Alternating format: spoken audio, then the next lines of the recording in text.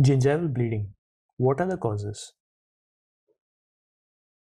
Bleeding from gingival circles can be the earliest sign of gingival inflammation, and it can be easily detected clinically. Bleeding on probing can be a valuable tool in early diagnosis of gingivitis and prevention of advanced gingivitis. The advantage of BOP is that it is a more objective sign for identifying presence of gingival inflammation. Indications of gingival bleeding on probing.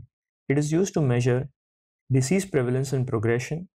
It helps to measure the outcomes of treatment, and it also helps to motivate patients to perform necessary home care. The absence of gingival bleeding on probing is a desirable outcome, and the low risk of future attachment loss can be predicted. So there are local and systemic factors associated with gingival bleeding. Local factors are responsible for plaque retention and can lead to gingivitis, where bleeding on probing is a classical sign. These local factors could be anatomical and developmental tooth variations, caries, frenal pull, iatrogenic factors, malpositioned teeth, mouth breathing, overhangs, partial dentures, lack of attached gingiva, recession, and orthodontic treatment. Bleeding due to local factors is generally chronic and recurrent. Common cause of abnormal gingival bleeding on probing is chronic inflammation. It can be provoked by mechanical trauma like toothbrushing, toothpick, and food impaction, or by biting on solid foods like apples. Histopathologically, there is dilation and engorgement of capillaries and thinning or ulceration of the sulcular epithelium.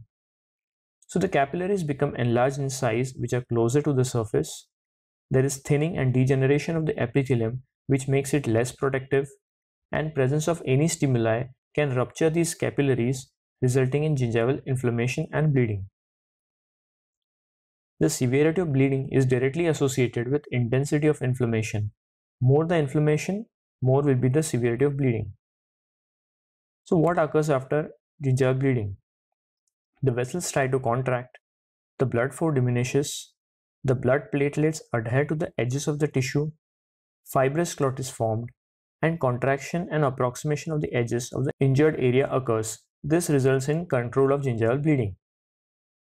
Other local causes of gingival bleeding are moderate or advanced periodontitis, injury to the gingiva in the form of laceration by sharp objects or toothbrush, gingival burns due to hot foods or chemicals, and spontaneous bleeding in conditions like acute necrotizing ulcerative gingivitis.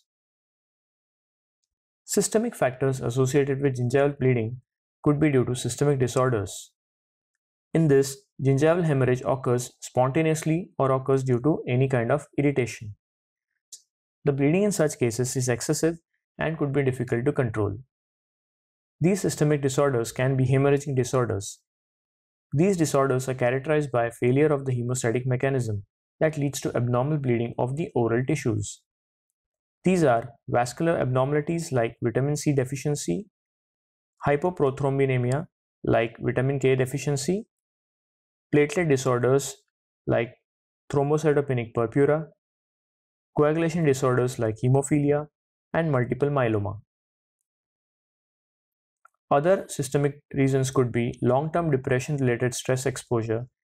This leads to increased concentration of interleukin-6 and increased inflammation and gingival bleeding. Diabetes is associated with marked inflammation that affects both epithelial and connective tissue cells that results in gingival bleeding.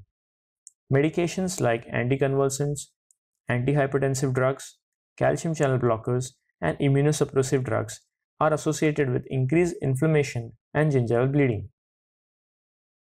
Other causes could be changes in the sex hormones. These can occur during puberty.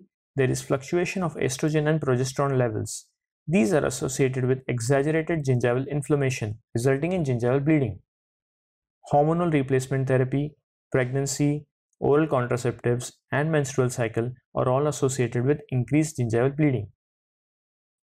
So clinical correlation of gingival bleeding can be due to medications, antiplatelet medications like aspirin or anticoagulants like warfarin increase the bleeding tendency of gingival tissues.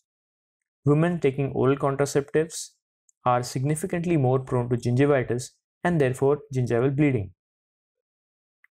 Pregnancy-associated gingivitis. This affects mainly the pregnant women and it is caused by hormonal imbalances associated with the pregnancy condition. There could be mild to severe gingival inflammation, pain, and significant hyperplasia and gingival bleeding. The condition normally resolves by itself after delivery.